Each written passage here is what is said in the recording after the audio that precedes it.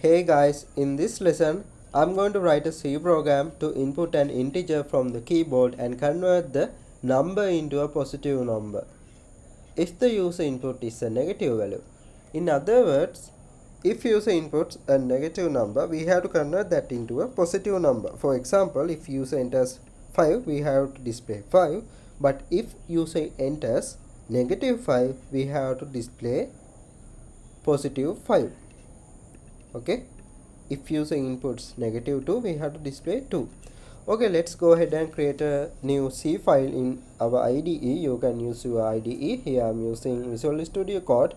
Now let's go ahead and say the file name as negative.c. You can use what you prefer. Now remember, you have to use .c as the extension for C file. Here we can say hash include angle bracket, inside that stdio.h ending angle bracket. Now we have to create main function in main, and we can create braces. Now inside braces we have to return 0. Okay, firstly we have to say something. Please enter a input like that. Let's say printf, please enter the number, like that. Let's show. Now I will create a new line by adding \n. This is backslash, okay, and n. This will create a new line in the terminal. Okay, now we have to end up with the semicolon. Right here I will go ahead and create a variable int, let's say something like value. Then I will read input now using scanf function. In the scanf function, in the double quotation, I have to use this percentage symbol and d. Then we can receive numbers from the keyboard. Okay, we cannot receive floating points numbers. Okay, to use or to return or to get positive number input, we have to use f. Here in this case we are only receiving numbers like 1 2 3 4 5, otherwise minus 1 2 3 4 5, like that. Okay, now comma. Here I will say after the comma ampersand symbol. I am using this ampersand symbol to define where is the memory location of a particular variable that we are showing here. Here in this case we are using the value variable that we created earlier. Okay, now we can end up with the semicolon. Now we have to identify whether user have entered a negative number. In other words, if user entered a negative number, we can do our program to convert that number into a positive number. I can say if value is less than 0. Using this we can check whether number is negative. The number is negative means number is less than 0. Okay, now we have to use this symbol. Okay, now I will add braces.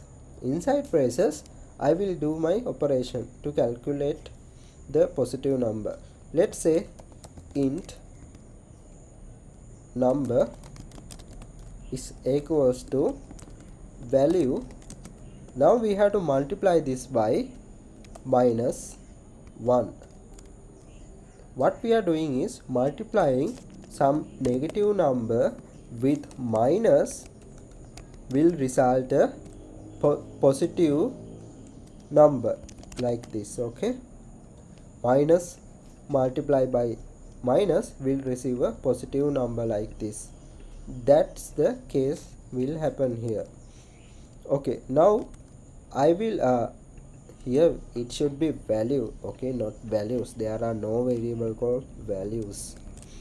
Okay, then I will set value is equals to number now.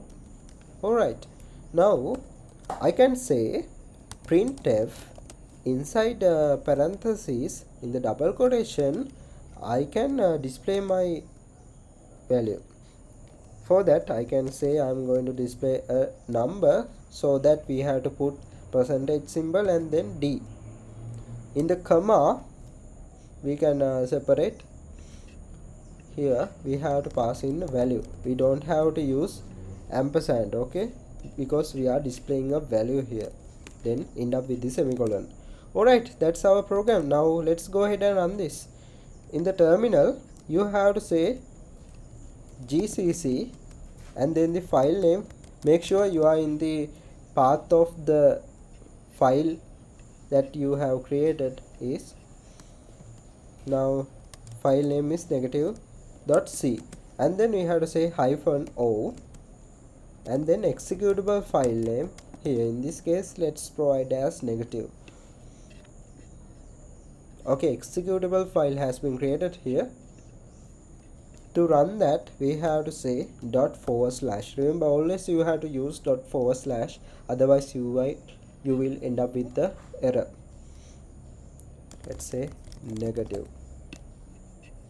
Please enter the number. I will say -5. We will return 5 here. Let's try -2. We have 2 here. What if we try number 16 here? We will have 16. Okay, that's it, and I'll see you in the next lecture. Thank you.